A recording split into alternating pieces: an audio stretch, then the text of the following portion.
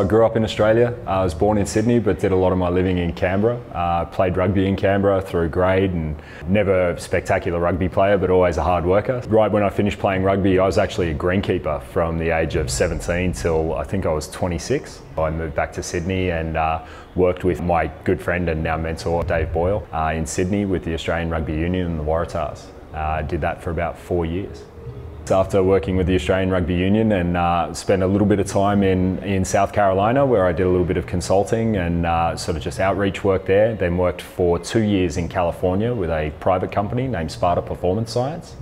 And from Sparta I got poached by the Oklahoma City Thunder in the NBA and I worked as their head of strength and conditioning for 3 years. Crazy, yeah, definitely, a lot of travel, some amazing athletes, truly like a top class organisation, really great people.